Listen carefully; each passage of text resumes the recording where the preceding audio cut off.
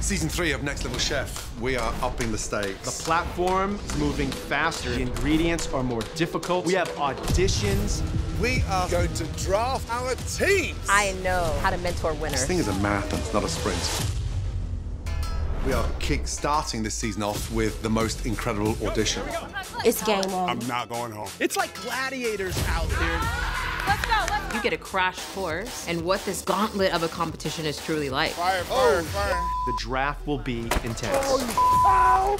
Not everyone will make it on one of our teams. We've got an amazing turnout of social media chefs, professional chefs, and amateurs. We get to see hopeful contestants cook on each level. We need the best. I'm a cook, I'm not a wizard. And after each cook, one of you will be eliminated. It's undercooked. Are they trying to poison us? This is a cooking competition. You might want to start cooking. I want my mom.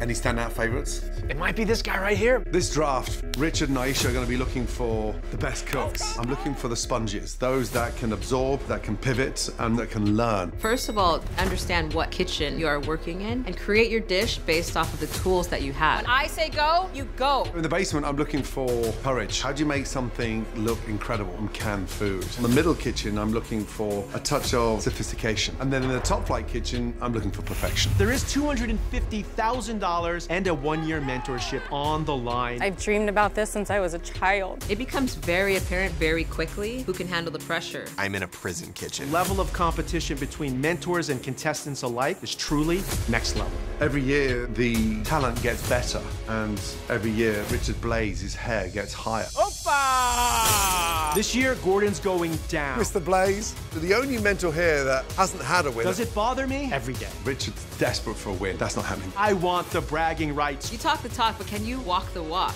Nye Sharrington's going down in flames.